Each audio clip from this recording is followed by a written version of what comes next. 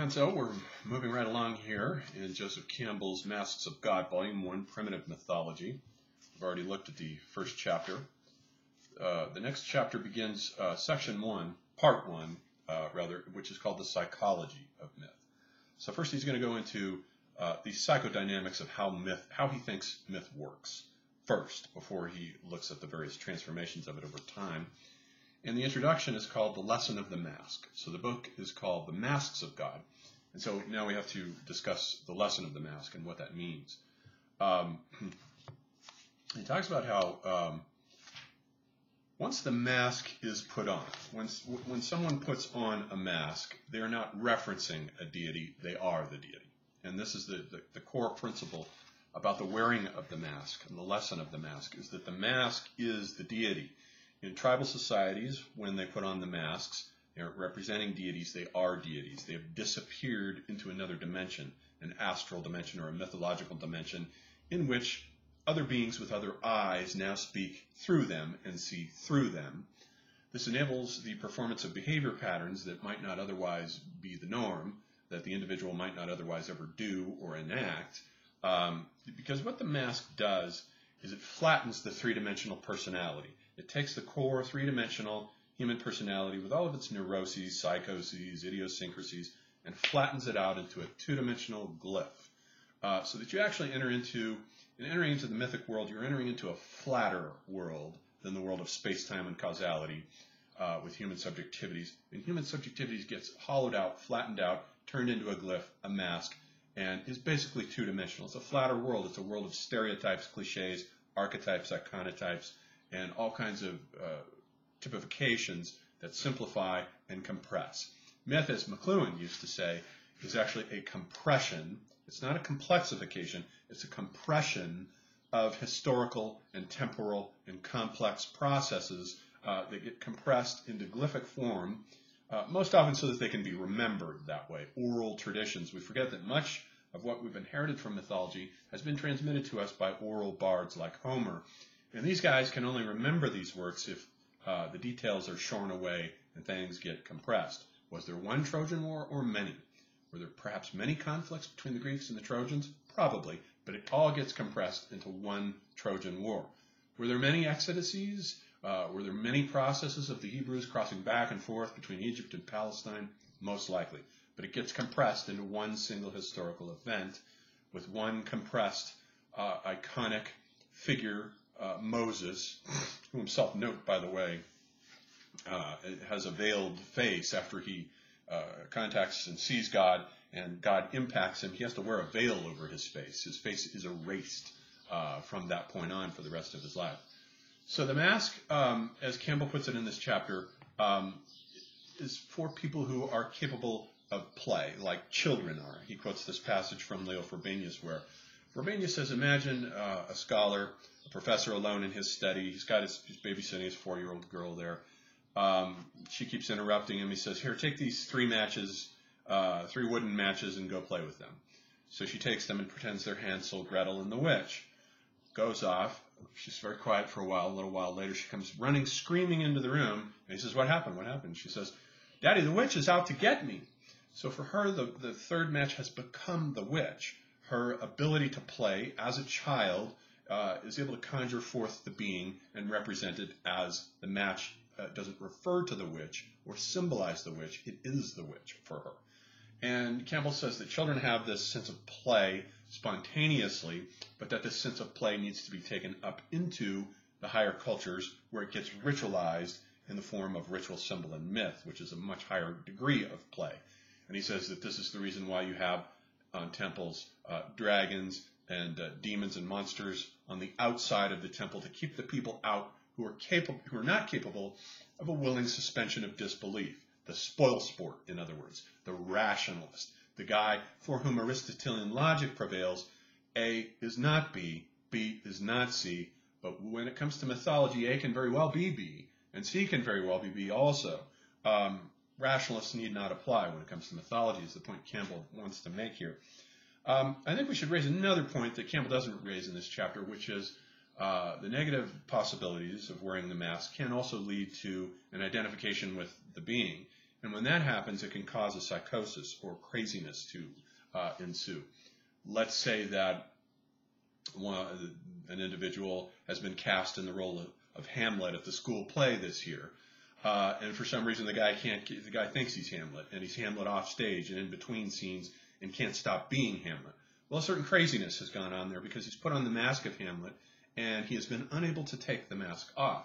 This same thing, by the way, happened to Jim Carrey on the set of the Andy Kaufman movie Man on the Moon, where much to the annoyance of the cast and crew, he put on the mask of Andy Kaufman and kept pretending to be Andy Kaufman in between the takes. The crew didn't like it very much. They were pretty annoyed by it and exasperated by it. And he was rude to them, playing jokes on them and doing all sorts of ridiculous things. The mask unlocks behavior patterns that might be immoral, amoral, or something that the person not wearing the mask ordinarily would not ever do. And so there are dangers to wearing the mask that can lead to, that Campbell doesn't address here, that can lead to identification if it comes to be the case that the individual can't take the mask off.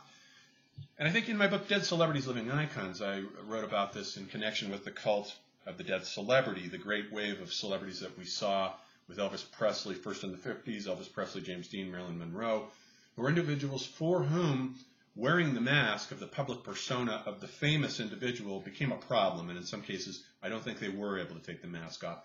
I think Marilyn Monroe, it got harder and harder for her to take the mask off, and it swallowed her up, and eventually she killed herself out of ontological confusion about her identity. I think the same thing happened to Elvis Presley as well. He didn't know who he was. Who was Elvis Presley? What conduct was properly Elvesian? There came a time, for instance, when he was reading lots of books. He spent like a year reading all these New Age books, constantly reading. But his agent, Colonel Parker, told him that such conduct is not becoming of Elvis. Elvis doesn't read. Elvis is not an intellectual. Get rid of this stuff. And under peer pressure to his friends, he caved in and burned all of his books. He couldn't take the mask off there. So there is a danger regarding the mask. It can activate behavior patterns. And this is, I think, Campbell's point, though, is that mythology is fundamentally not rational. It's irrational, and it unlocks irrational, pre-rational, and irrational behavior patterns. And then so for the next chapter, he follows up on this kind of idea that myth is not for rationalists. With chapter 1, where he talks about the enigma of the inherited image, which has to do with the a priori aspect of myth, whereas the next chapter following this, that we'll deal with tomorrow, is on the imprints of experience, which deals with the empirical aspects of myth. But first he gets into this very interesting, I think, and fascinating discussion about the enigma of the inherited image. In other words, instincts.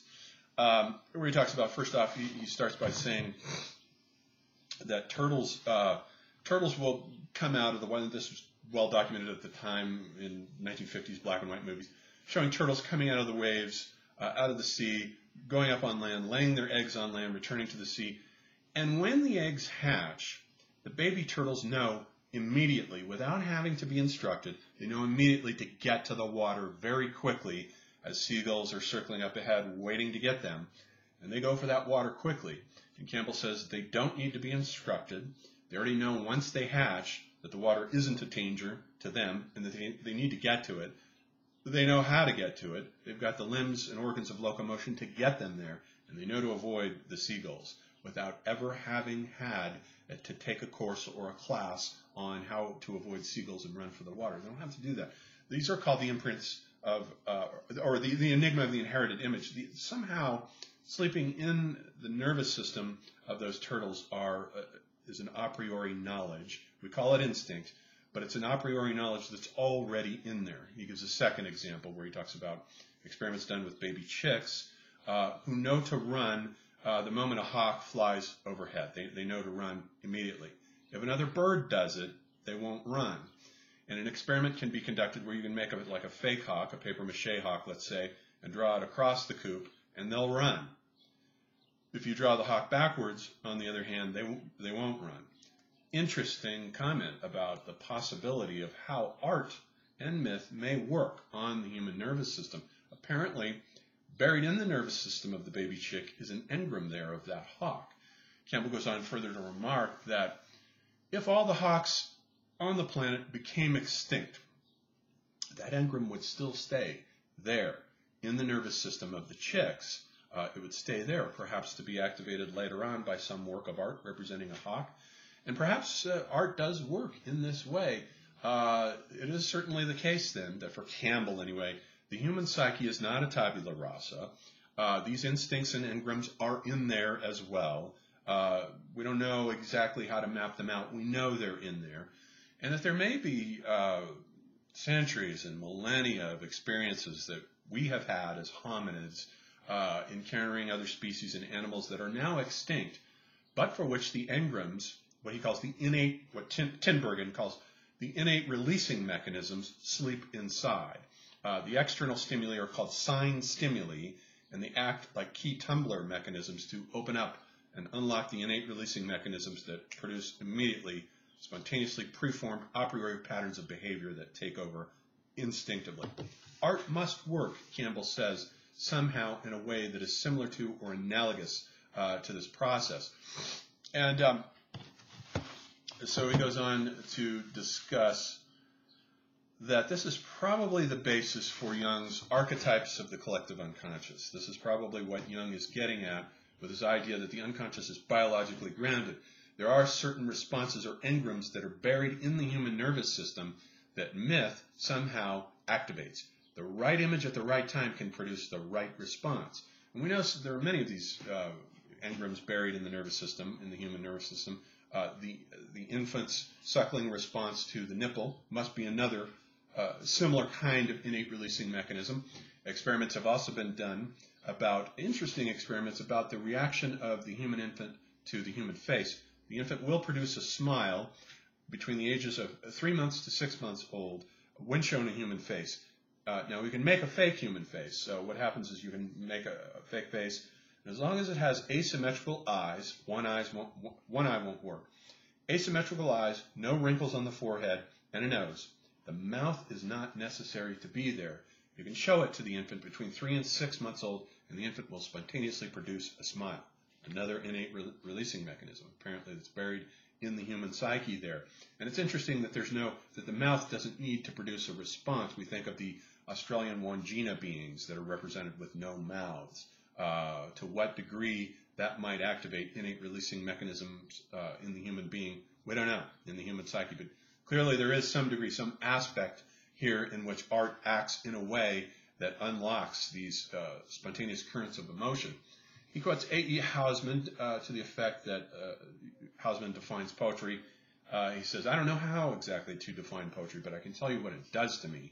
I have to be careful when I'm shaving, for instance. If I think of a line of poetry, it might give me goosebumps, and the razor won't work across the skin with goosebumps on it. The hair might rise on the back of the neck. I might start getting tears. I might get a constriction of my throat. Depends on the work of art. But works of art can produce somatic physiological responses. And Campbell basically says this is how he thinks myth and religion works as well. It produces somatic physiological responses. I think he does make a mistake here. He goes a little bit too far when he says that all art basically works this way. It does not. The human intellect very much is also involved in understanding works of art and aesthetic appreciation. I think what he's talking about here is one kind of aesthetic appreciation of a work of art, the human physiological response. You might get goosebumps. But another way of appreciating a work of art is very well by learning about it, understanding about it, reading about it, and making associations as you're watching, let's say, Stanley Kubrick's 2001: A Space Odyssey. Didn't mean a lot to me the first time I saw it as a teenager, but years later, the more I learned about ritual, symbol, and myth, the more I saw in the film, the more my intellect was able to make associations, the better the aesthetic response it had on me. So indeed, I think the intellect is involved in the appreciation of works of art, and as well as the pre-rational, instinctual, dark, 5 million-year-old man that lives within us is also involved. I think both of them have to be given equal weight. Apollo and Dionysus, once again, as it were. Then he makes this interesting observation. There's another kind of sign stimulus, which is known by these biologists, and he's mostly quoting the Russian biologist Nikolai Tinbergen here, the supernormal sign stimulus. This is even more interesting, I think, where he talks about, he makes the point that there's a certain species of butterfly that prefers, when it wants to mate, it'll chase a female butterfly that flies past but it prefers the female butterflies that have darker wings, and so it'll go after those, the ones with darker wings. Now, you can make a butterfly that has even darker wings than any of the wings that would ordinarily naturally appear in nature, and that male butterfly is going to prefer the one with the fake darker wings that don't appear in nature. So that's called a supernormal sign stimuli because it doesn't appear in nature, has never appeared in nature, but nonetheless the psyche, the nervous system, responds better to it. Once again, we have a possible key to the way art works in the human world. Campbell also makes the point that human females probably figured this out a long time ago when they started using cosmetics to beautify themselves. There is evidence of the use of kohl to outline the eyes going way back into the Neolithic. And so, gentlemen, do not let feminists try to get you to think that women wearing, the only reason they wear makeup is because of social pressure. That's not the case at all. Women figured this out a long, long time ago, that males prefer the supernormal sign stimulus to the natural sign stimulus. Women figured that out. That comes before social pressures for other females to conform. That's a much later development than the original figuring out of that actual supernormal sign stimulus that women figured out. And there is evidence, furthermore, going way back to Neanderthals, recent evidence that I think comes up from National Geographic, I remember reading not too long ago, that it is now thought that Neanderthals adorned their bodies with tattoos. Sticks of black manganese have been found along with some red ochre, and it appears that they did use their own supernormal sign stimuli in adorning their bodies, and who knows what kinds of aesthetic or sexual responses that may have produced. We don't know. That's supernormal sign stimuli.